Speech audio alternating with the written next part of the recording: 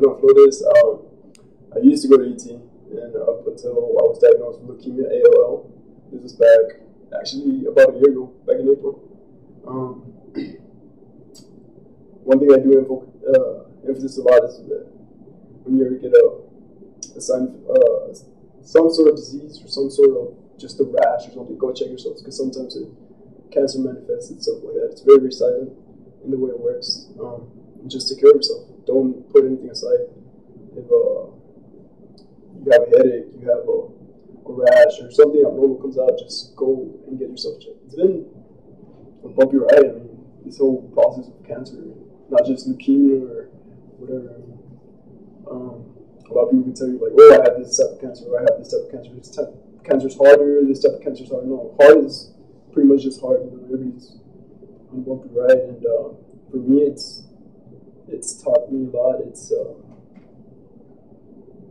been, I don't want to make it sound pretty, because at some points it's not, but it's been an eye-opening experience. It's just incredible things it can teach you. It can teach you the way love really, really works, how it manifests itself through people, through spirits. You know, everybody comes together to come help a cause, and it's just, from my point of view, from my place of standing, it's just amazing. It's beautiful. I mean, I'm in debt with so many people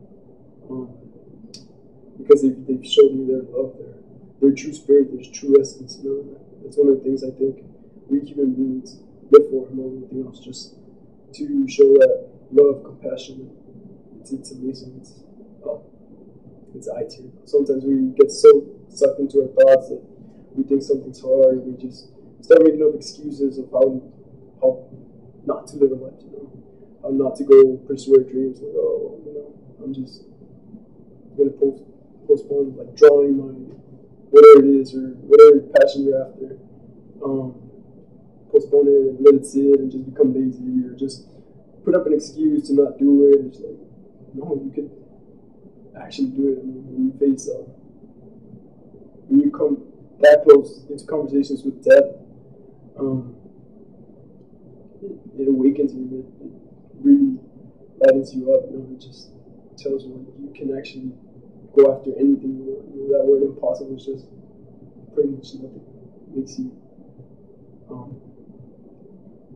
Makes you appreciate death, not in a very dark sense, but once you start understanding how death plays a role in your life, you start appreciating life more and more. You know, we have this taboo look on death, that it's just like, oh, it's dark, it's sinister, and it's not something you want, right, either.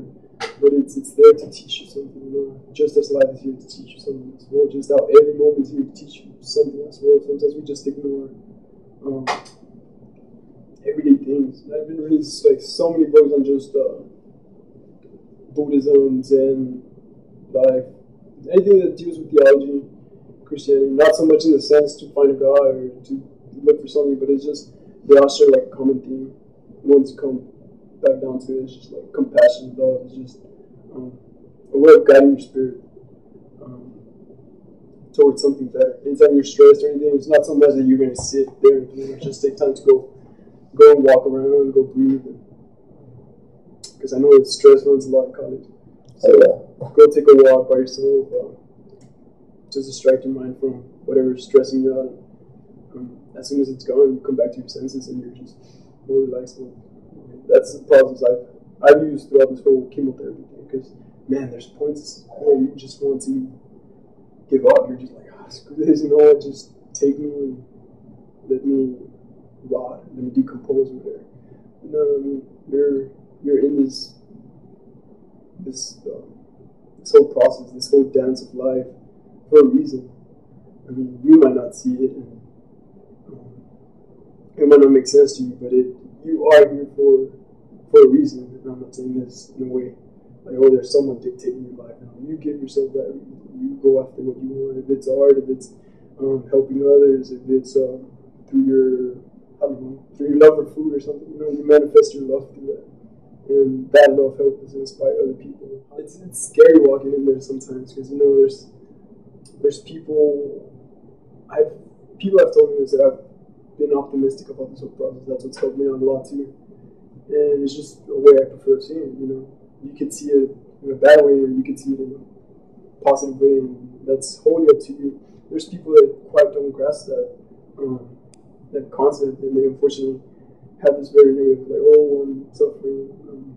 If you have a negative mentality, it's only going to work against you. It's never going to work for you. You're just defeating yourself. You're like, oh, I'm going to rot here. I'm just, it's like, and I've had a couple of instances where I've tried to talk to people and they kind of just grab you down. You got to be strong, be optimistic, not for yourself, but for them. You don't want to see people around you sad, and that starts with you. If you don't want to see people around you sad, then you yourself have to be happy. You have to keep that optimistic spirit. You have to keep the drive. You have to keep going. And if you take away anything from this, it's not my experience of cancer. You can apply to yourself. Everybody has a battle. Everybody is going through a hard thing. Just because mine manifested through cancer, it doesn't mean yours is no less special. Your internal battle is your internal battle. That's what drives you. That's what drives you every day. Waking up. You're like, today I'm gonna make it a better day. Today I'm gonna work harder. Today I'm just gonna give it 100%. Keep that optimistic spirit.